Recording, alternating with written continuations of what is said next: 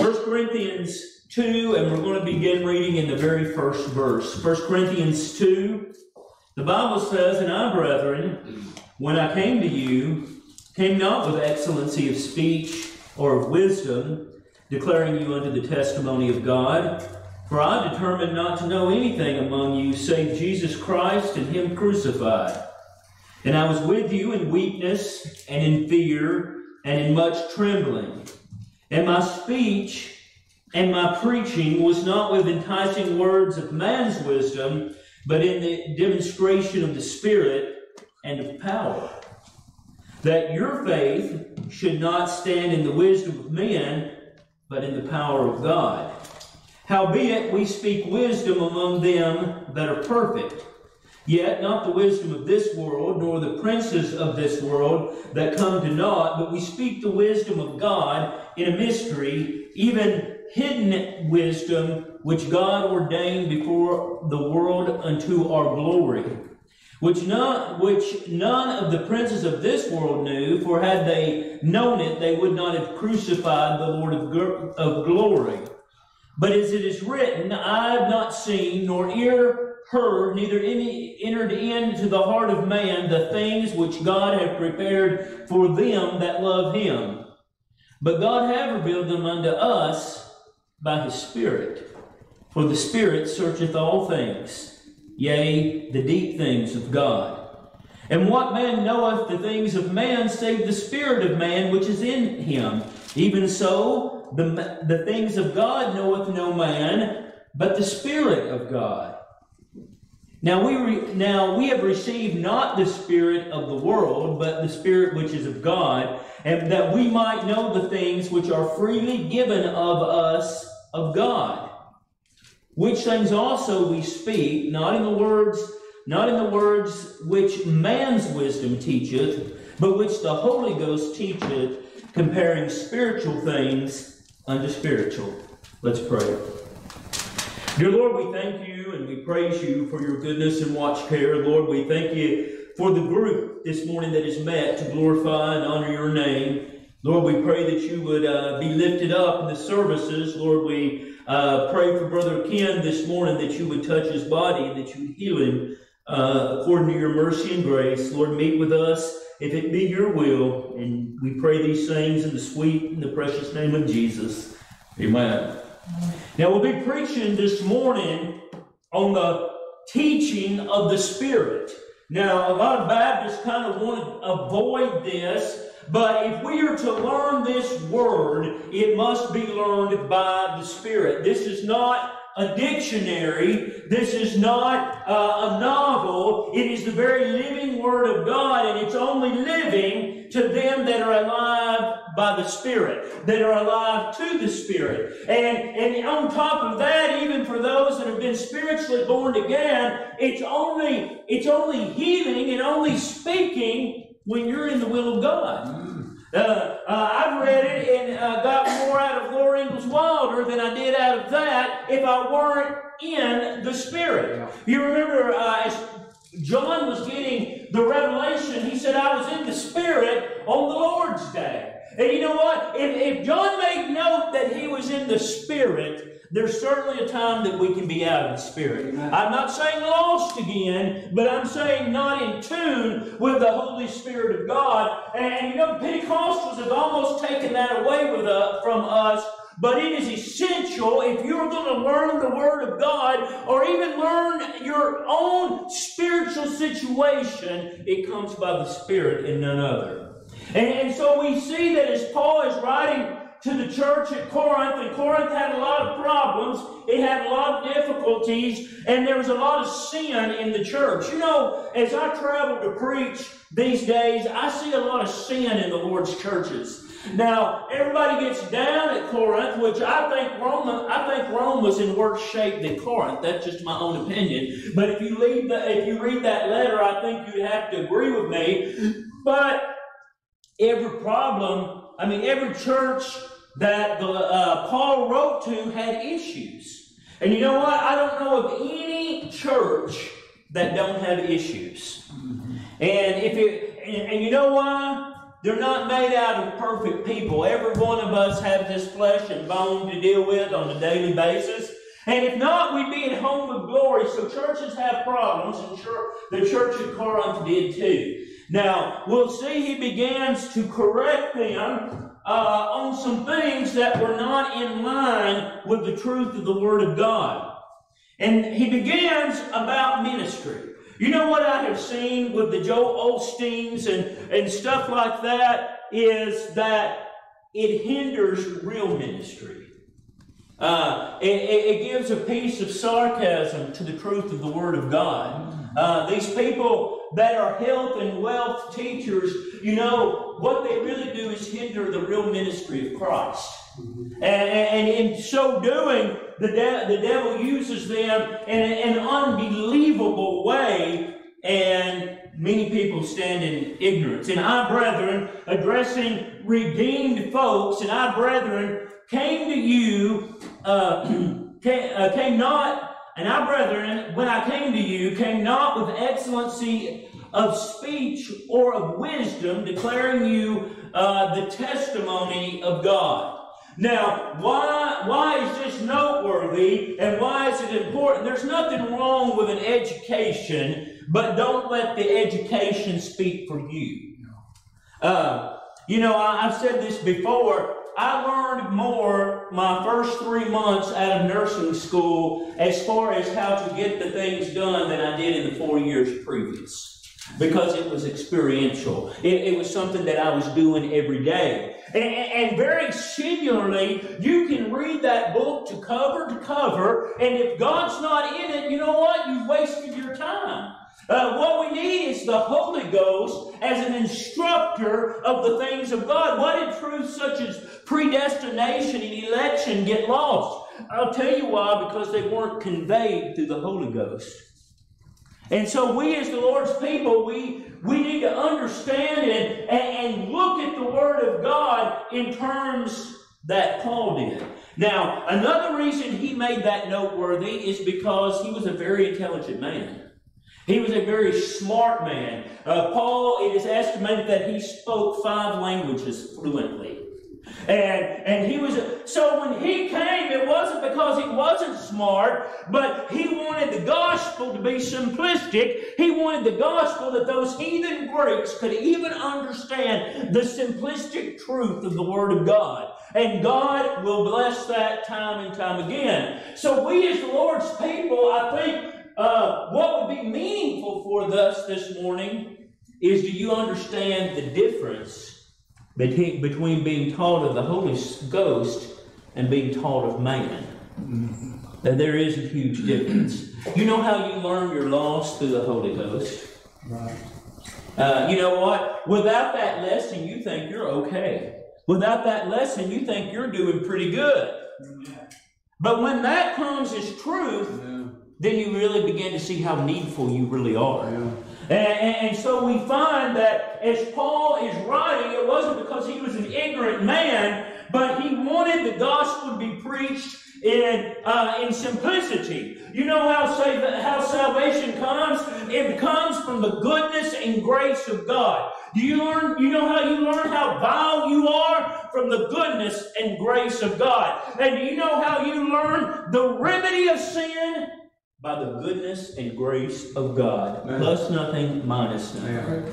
Those are spiritually discerned. And we live in a day and age where I think almost those have been replaced by things that we can learn up here. So Paul made it specific. I didn't come that way. Verse 2. For I determined not to know anything among you save Jesus Christ and Him crucified. You know what a simplistic message this morning. If we could get out the truth that the remedy for sin is Jesus Christ and Him crucified. You know what the problem with our president, what the remedy could be? Jesus Christ and Him crucified. You know what the remedy for the most vile person you know? Jesus Christ and Him crucified. That's all we need. Amen. He poured Himself out for you, sinner friend, and that's all you need. I don't need to be baptized. I don't need to join a church. I need Jesus Christ and Him crucified. You know, all those other things can come later. We need to preach the gospel. And so we find that Paul makes it very specific that he came sharing a very simplistic gospel. Verse 3. And I was with you in weakness.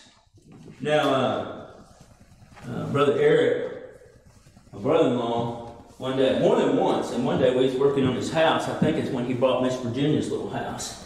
And he said, you know what, Larry, I wouldn't be a preacher for nothing. And I was like, well, Eric? And he says, well, look at you. He says, you're always sick. And he says, he made comment, and it's true, our house is always having issues, and it was really having issues back then. He goes, I wouldn't do it for anything. And you know what? That's kind of what Paul was saying. I was with you in weakness. He was mostly blind. There was difficulty there. You know what? Someone that's ineloquent of speech, they certainly can be used for the Lord, but the one that really can be used is the one that stands in ignorance. The one that has difficulty learning, the individual that's crippled and can not walk of himself. Those demired things Christ used to honor Himself, and that's what he was saying here. I came with a simplistic gospel. I came with the hindrances of weakness in the flesh and in fear. Now, there have been very few times I've preached in my life, maybe once or twice, that I was fearful. A couple of times preaching on a street corner, and another time I'm not going to say, but I was actually preaching at church, and I was like, I don't know if any kids are going to get out of here or not. And that, he said, I was with you that way. You know, Corinth was a Greek society, and they had numerous gods, and they were very protective of them. And for Paul to say, that stone means nothing. It has no power. It has no source in of itself. It's a rock. That's pretty hard stuff for the Greek to take down. Right. And so he was very fearful, no doubt, even of his life in the day in which he lived. So he said, I was weak, I was afraid. And then he says, and much trembling. Verse 4. And my speech and my preaching was not with enticing words of man's wisdom. Now, I certainly enjoy commentaries, and I enjoy reading what other men may have thought about a passage of Scripture, but the best information you can get is laying in your lap. Enticing words of man. You know, that's fine. And, Spurgeon, he was a great man, definitely gifted of God. But his words are not inspired. And so we find then, as the Lord's people, we must be cautious of what we take as divinely inspired and what is not. And so he says, I came very simplistically to you, and the end of verse 4 is what we need, but in the demonstration of the Spirit and of power. You know, more than anything else, what I desire the remaining years of my ministry to be is in the demonstration of the Spirit. When the Spirit shows up and say, hey, this word is a lot more than empty words on a page. This is significant. This comes from God. And if you do that, when they roll you out here beside the church building, you can say I did the best I could. He said, that's what I wanted. Very intelligent man. Knew Hebrew and Greek backwards and forward. He says, this is what I determined. Jesus Christ and Him crucified. And we need to be more and more like that, especially when preaching the gospel of the Lord Jesus Christ. He said, this is what I did.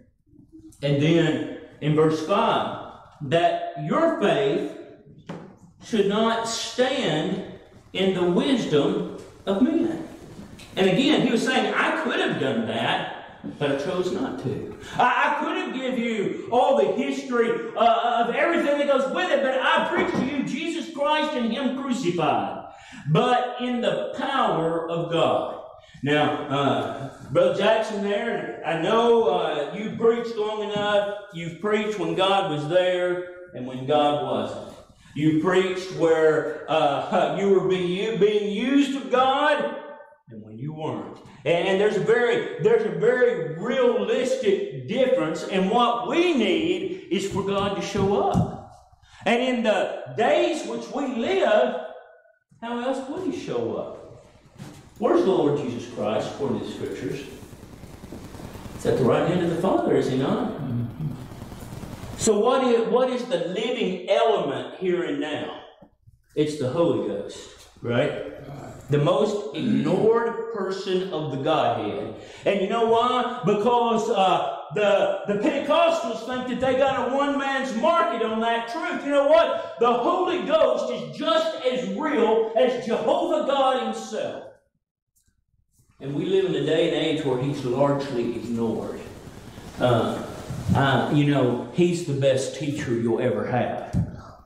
He's the most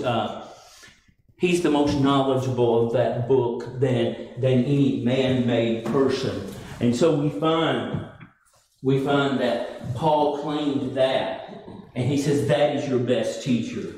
Verse 6, howbeit we speak wisdom among them that are perfect. Now, I know a lot of people will jump on that as sinless perfection, but what it really is complete. I speak that unto them that are complete. Lost person, you know what you are this morning? You're incomplete. You're not finished. You're not a real person. You're not a whole individual because you lack the person of the Holy Spirit. He says, now what I'm fixing to tell you, it's applicable to the redeemed. It is applicable to those that are saved. So, you know what? That says this to me. You're not going to learn a lot about that book about being genuinely saved. In fact, I'll go this far, you won't learn anything about it. And except maybe numbers and words. And so Paul says, this is for those that are complete. Yet not the wisdom of this world, nor the princes or the authority of this world that come to naught.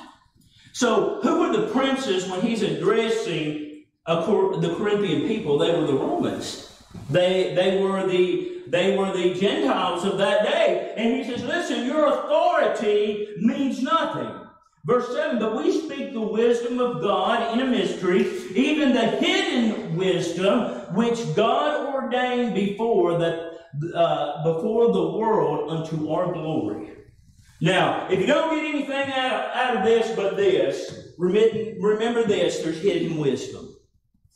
And that hidden wisdom is revealed by the Holy Ghost. That hidden wisdom, what makes that word rich and full and good and encouraging to the people of God, that is revealed. That wisdom is revealed by the Holy Ghost. You ever wondered what the difference between knowledge and wisdom was? Well, I can tell you, and I've studied that for years. Knowledge is just facts. Like this country declared its independence July the 4th, 1776. That's a fact. That's knowledge. But wisdom is being able to make it applicable. You know what they did after they made that declaration? It would have meant nothing, but they declared war on the greatest nation in the world. They backed it up. That's wisdom. So one thing that true redemption gives you is the ability to make this word applicable to the daily life. It helps you apply it to the truths that are around it. Verse verse 8. And none of the princes of this world knew. In other words, they're ignorant of it. They don't understand it. They don't know it in a spiritual way, which none of the princes of this world knew. For had they known it, they would not have crucified the Lord of glory. Now, listen, now he's addressing the Jewish people. You know what? A lot of people say, well, the Roman took his life. No, the Roman tried to deliver him, and the Jews wouldn't let him. Did they perform the crucifixion? Sure. The Romans did, but at whose authority? Caiaphas himself said, crucify him. Get rid of him. End his life. And so we find they did sin very much in ignorance. Verse 9. But as it written, I have not seen, nor ear heard, neither entered into the heart of man the things which God hath prepared for them that love Him. Now, I ask you this morning, how much do you love the Lord Jesus Christ? How much do you love the whole person of the Godhead? How much do you love the Holy Spirit? How much are you thrilled when He comes by your way? What do you feel of Him? You know, you ever try to sit and contemplate what a wonderful time that's going to be? You know, I can't even get a hold of the fact when this flesh just not got to be dealt with anymore. I really can't. Because you know why? All I've ever known was dealing with it. For the redeemed, we can't even comprehend what's ahead of us. How good and gracious. How wonderful. And I do like to sit and contemplate on it, but I know most of what I see is nothing more than man's ideas. But what a wonderful thing for the redeemed what's ahead. Notice verse 10, but God hath revealed them unto us by His Spirit. You know how you get a little glimpse of glory every now and again? By the Spirit. You don't get it by reading empty words on a page. You know, just for a moment, thought how wonderful it would be to sit at the feet of Jesus and get just a tiny glimpse of it. And you know what? When I do that, it's enough to go on for a long time. It's enough to encourage me for the days ahead. And he's saying, you don't even understand it. Verse 11. For what man knoweth the things of man, save the spirit of man which is in him? Even so, the things of God knoweth no man, but the Spirit of God. So how do you learn about this word that lays before us this morning? How do you dig into the rich truths? How do you get into the things that nurture you along the way? It is an impossibility if the Spirit don't show up. You know, have you ever gone into a church and be dry as a cracker or dry as Arizona in the middle of summer? I have. And you know what? The only thing I can come to is the Spirit's not there. It's just not present. Yeah. We need that. And you know, more than anything else in 2021, what we need is the God to show up in a few services and teach us some things from this book. And that's exactly what he said here. You can't learn it without the Spirit. Verse 12.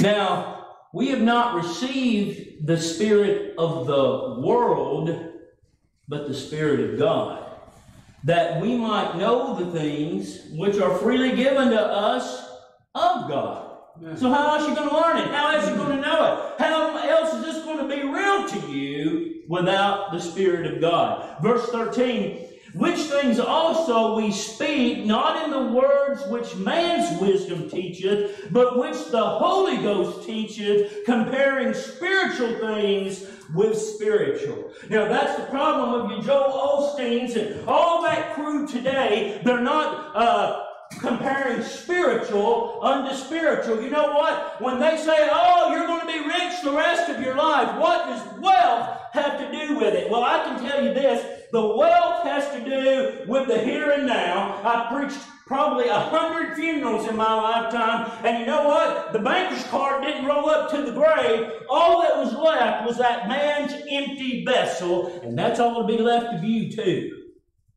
So do you know things by the Spirit. Why do people get so caught up on money? I can tell you why. Two things. First of all, the flesh. Yeah. And the second thing, they've not been called of the Spirit. You know, when you learn how really insignificant money is when you're in the Spirit. You know, money's fine to get some food on your table, but one signature by our president and that money you have in your account is worthless. Ever think about that? That puts us dependent on God, does it not? That puts us dependent on God on the next meal that He is pleased to place on our table. And so we find, if we're going to learn of God, if we're going to understand the ways of God, it has to be by the Spirit. Now, Acts chapter 16, Acts 16, and I want to read about the real deal. I want to read to you about something that goes far more than just facts that this wonderful book teaches us. Acts 16 and verse 30. Acts 16 and verse 30, the Bible says this, and brought them out, meaning the Philippian jailer, and brought them out and said, Sirs, what must do I to be saved? You know what a wonderful, glorious thing when you come down to the point of saying, what do I need to do to be saved? Because you know what? That's not a natural desire of man in any form or fashion. Right.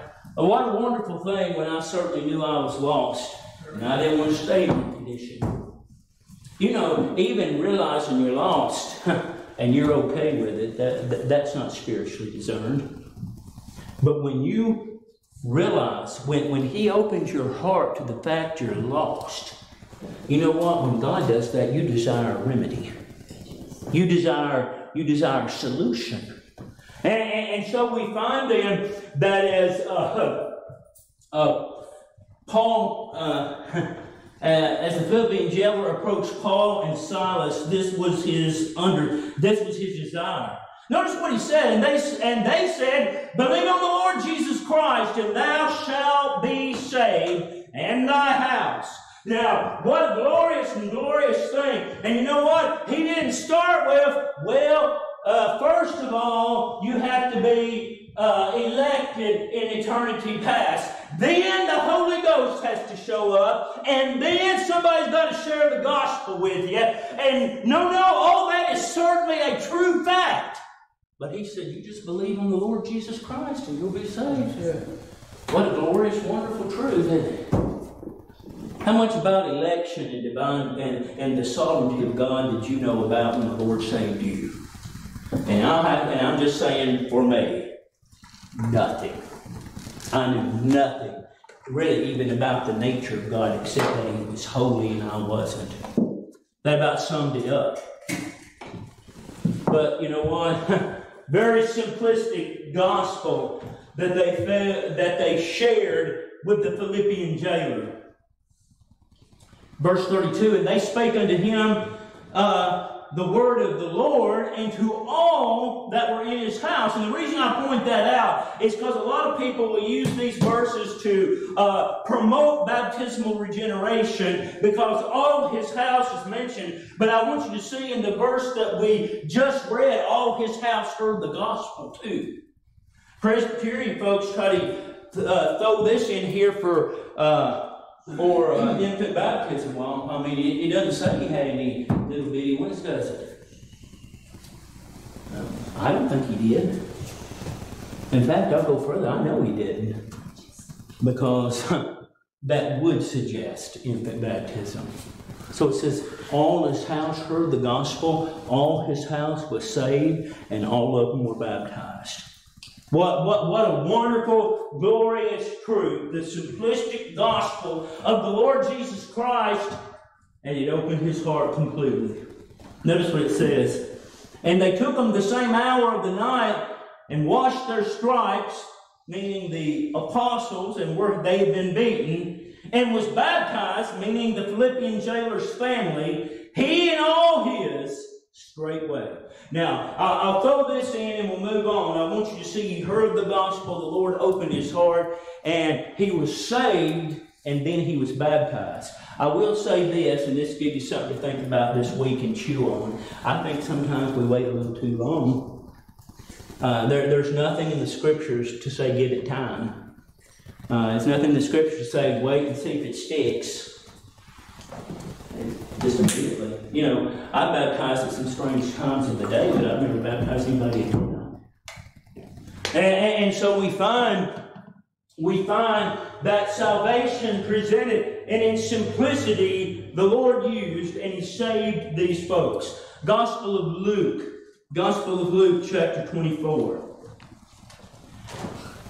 Luke 24, verse 25.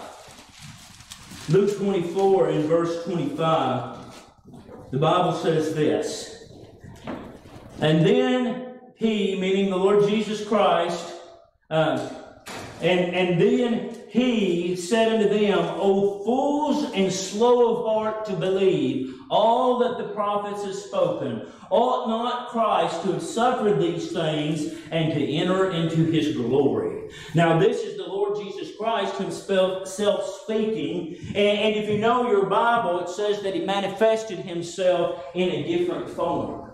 You know, it's amazing to me to try to get a hold of. He could take on any form He wanted to. He looked different. He presented different. And they were walking along to that road, and they didn't even recognize Him. And he said, oh, you're so slow of heart. You ever think about how slow of heart that you are? You know, back in the old days, when I was young, somebody had a little bit of a learning difference. They said they were slow. I don't necessarily believe that. I think that we needed to figure out how they learned. But at any rate, that's what they said. And you know, that's what the Lord Jesus was saying. You are so slow. You're not getting this. And you know what? The reason is sin. And what hinders us learning truth is sin. Always. And so He says, you're slow of heart. You're not getting this. You're not understanding this. Verse 27, and beginning at Moses and all the prophets, He expounded unto them all the Scriptures, the things concerning Himself. And they drew nigh unto the village whither they went, and He made though as He would have gone further. But they constrained Him and said, Abide with us, for it is toward evening, and the day is far spent. And He went to tarry with them. And it came to pass, as He said it meet, and with them He took bread and blessed it and brake it and gave to them, and their eyes were open, and they knew Him, and He vanished out of their sight. You know what? What a glorious, wonderful day when your eyes are opened. See, that's not a work of man, is it? Even today, when I get a good look at myself, I'm appalled. I'm disgusted at myself. But you know what? That's the reality of mankind. Yeah. You know what? You know why I like to see myself? Often I'm sickened when I see myself good, but it sure makes me want to serve Him more. Then if you know the rest of this, it said, did our hearts not burn within us? See, when you're convinced of the Holy Ghost, it's a whole lot different than reading words on a page, isn't it? You know what made them understand who Christ was? Because it burned within them. Now, I will get you to look at what was He doing? He was expounding the Word of God. It said that He began all the way back to the books of Moses and showed infallibly that He was the very Christ, the Son of the living God. And then what made the difference? It burned within Him. You know, the burning power of the Word of God will teach you about sin, and it'll teach you of good things to come. It'll teach you about your nature, and it'll teach you about the nature of the Almighty. That's the goodness of the Word of God. Last place in the book of Numbers. Numbers chapter 22. I chose these verses because it shows really that the way of God has never really changed. It's always been through the Spirit. It will always be through the Spirit. Numbers chapter 22, beginning in verse 20. Numbers 22 in verse 20. The Bible says this, "And God came unto Balaam at night, and said unto him, If the men come to call thee, rise up and go with them, but yet the word which I shall say unto thee, that shalt thou do." Now, I want you to see God made it very explicit in the middle of the night to obey Balaam. I personally believe that Balaam was saved, as in the context of the Old Testament, but I'll say this, he was in a mess spiritually, wasn't he? You know, that teaches me that I can get in a mess too, and you can too, and everybody under the sound of my voice, redeemed, can get in a mess. And he says, if they bid you to go, go, but I want you to tell them what I had to say. You know what? Preaching will do you no good if you don't get the mind of God. The older I get, and I love studying the Word of God, I love that class we have with Brother Ken. I love to be challenged by the Word of God. But when it comes down to preaching, if I don't have the Lord God's Spirit, then I might as well sit down and not even try. Now, and so he had God's plan, and he chose to avoid it. You ever done that? Not just preaching, man. Everyone that's under the sound of my voice know the plan of God and did something else anyway. I have. Balaam wasn't the first, and I guarantee you Balaam won't be the last. He knew the will of God and chose not to follow it. That is our nature in and of itself. Verse 22, "And God's anger was kindled because he went. And the angel of the Lord stood in the way for an adversary against him." Very unusual to see that wording, isn't it? The man of God and God being his adversary. Well, I've been there. And you know what? Probably I did just like he did and bucked against it. Now, he was riding upon his ass, and his two servants were with him. And the ass saw the angel of God standing in the way, and his sword drawn in his hand. And the ass turned aside out of the way and went into the field. And Balaam smote the ass to turn her the way, to turn her into the way. Now, I want you to see that Balaam's ass had more spiritual sense than he did. And was it because Balaam was lost? No. Balaam was a redeemed man, but he was out of the will of God, and his spiritual eyes were shut. He couldn't see. Isn't it a shame when an ass gets more in the will of God than you are? It happens, does it not? It happens. And so she turned her out and wasn't wanting to go up against the angel of God. And so she turned. Now notice it says in verse 24, "But the angel of the Lord stood in the path of the vineyard." So they went on a little way. Now they're going through a great vineyard, I'm assuming. And the wall being on this side and a wall on that side. And when the ass saw the angel of the Lord, she thrust herself into the wall and crushed Balaam's foot. Now, you know what? Sometimes illness comes our way and injury comes our way to be under the glory of God. You know what? And we don't lose nothing in the translation. It crushed his foot.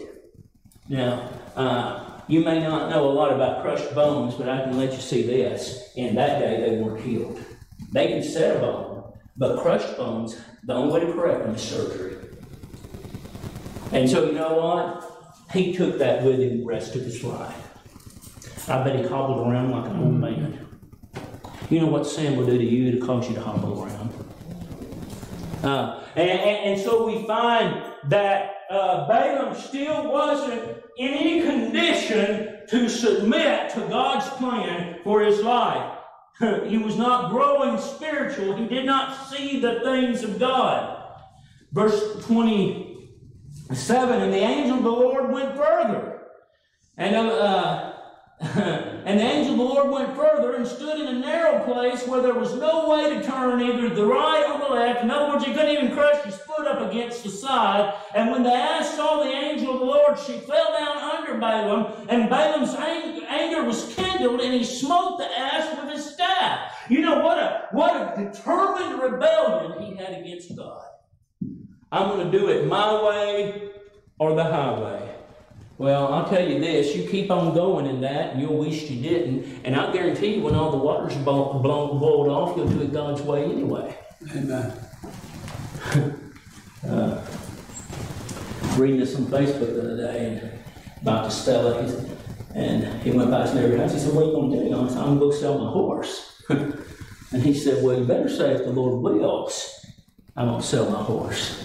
Well, he went into trouble and got in some burners, and the horse got away, and he had burners all over him. And finally, at the end of the day, he went by his neighbors again. He said, "Well, you must have sold your horse." He said, "No, I didn't sell my horse. She ran off. Now I'm going home, if the Lord willeth." and so that's where we ought to be. But Balaam had his plan, didn't he? Balaam thought that he was going to get the job done. And you know what? He just wasn't spiritually in tune with what God's plan was.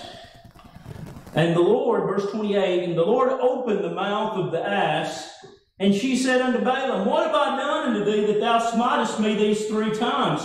And Balaam said unto the ass, Because thou hast mocked me, and there was a sword in my hand, for now I would kill thee. And the ass said unto Balaam, Am I not thine ass, upon which thou hast ridden ever since I was unto this day? Was I ever walked to do so unto thee?"